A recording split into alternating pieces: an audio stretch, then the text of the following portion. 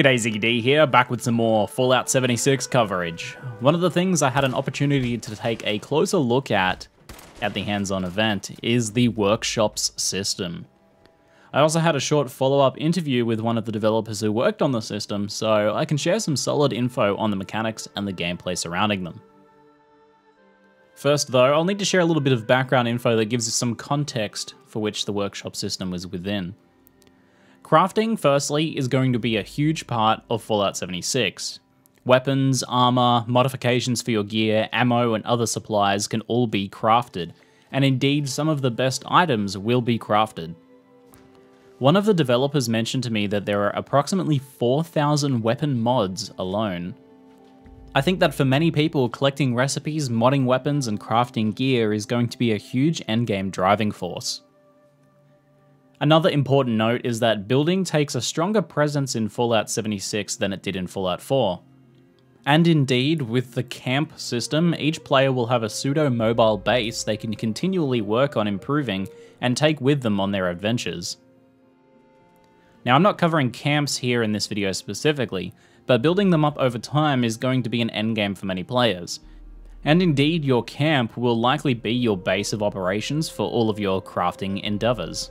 The commonality between these two systems, crafting and camp-based building, is resources. To craft and build, you need resources, and you'll probably be needing a lot of them. Now, resources can be harvested from the environment, collected from slain enemies, and salvaged from junk and gear found about the world.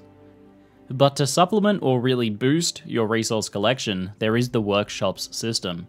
Workshops themselves are locations you can capture and hold and then proceed to utilize for the specific resources they will each offer. Think of the whole workshop system as competitive territory control. When you arrive at the workshop location, you'll be made aware through a quest that you can attempt to claim it as your own. To do so, you'll need to clear out all the enemies at the location. In my session, we came upon Sunshine Meadows Industrial Farm, which was being occupied by a bunch of ghouls. I also briefly saw another workshop that was being occupied by super mutants, though I didn't get very far with that. Now clear out all of the enemies, and then you can approach the bench and attempt to claim it. Claiming a workshop costs a number of caps, in this case it cost me 25 caps, and you must remain in the highlighted area until it's claimed. Once the workshop is claimed, you can then use a bench to access the workshop build menu. From here you can build all manner of things, including defensive fortifications and turrets. Now here's a really important point. Unlike building at your camp or doing your personal crafting projects, building at workshops does not use your own personal resources. Instead, each workshop has its own pool of resources that you can build with. This is quite important because fundamentally, your ownership of a workshop is intended to be temporary. At some point, enemies are going to come and reclaim it, or another player will take it from you. The whole point of this system is to stake a temporary claim on these workshops and then defend them for as long as you can. So, you don't want to be getting too attached to a single workshop, nor should you spend a long time building one up and making it pretty. Long-term building improvements is done through your camp, which is much more permanent. The workshops, however, are territories that will change hands pretty often. Indeed, if another player takes your workshop, they will take control of anything prior owners had built there, which is okay again because workshop building is done from the workshop's own pool of resources. So why then take the effort to capture, defend, and build a workshop? Each workshop produces some kind of resources.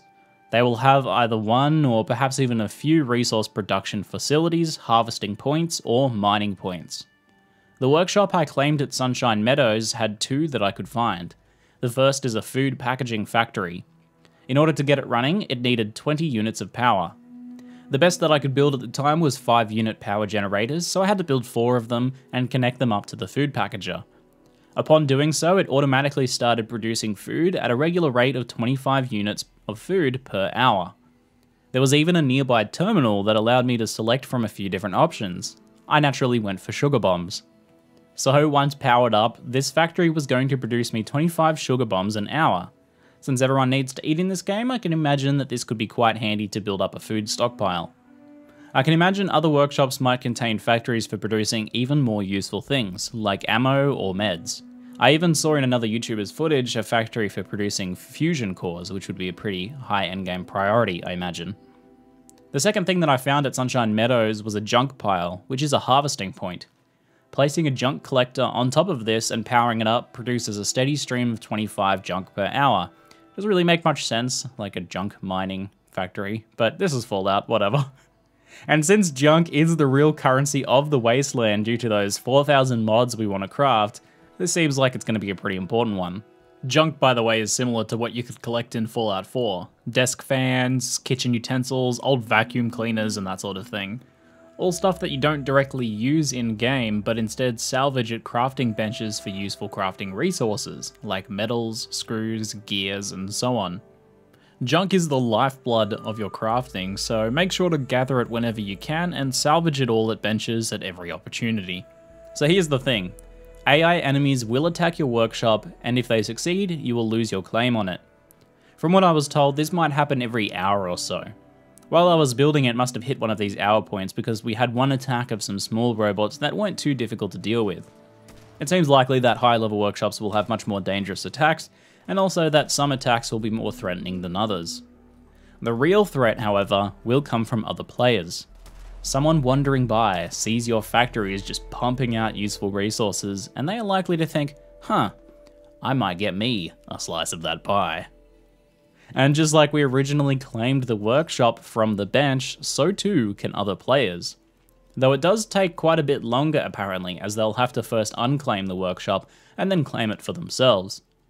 In addition to that, players can steal your resources that have stockpiled up in your factories. As such, you'll want to both build up some solid defenses as a bit of deterrent to thieves, and you'll want to keep an eye on any attack warnings. AI attacks gave out a warning, and it seems likely that you'll get a warning if another player is attempting to capture your workshop as well. So, as you were probably imagining, this is an inherently PvP system. In my last video I showed how PvP is pretty low stakes if you just do random dueling out in the world, and also that it's quite easy to avoid. Well, workshops are likely where the serious PvP will be taking place. The stakes are your claiming fee, time, and resource production, so some serious PvP is probably going to take place over these things. I did check with the dev I spoke to whether low-level players or pacifists would be able to cheese this system, but he said that if you're claiming a workshop, it's implied that you're ready to defend it, so it's open season on PvP around workshops, even if you're a lower level. Personally, I think this is a very exciting system. For those players who aren't into PvP, you're probably not going to engage in the workshop system too much, unless you're on a quiet server or you're okay with it being an easy target for someone else to claim. But for those players who are happy to PvP, this adds a real reason to form alliances, learn to build effective defenses, get into some fights, and try to take ownership over the world. I can imagine that it'll be tempting to try and hold multiple workshops and go exploring whenever they're not being attacked, but spread yourself too thin and you won't be able to defend them properly. And perhaps most excitingly, this system is what will allow some players to roleplay as raiders. Raid other people's workshops, steal their produced resources, and move on with your profits.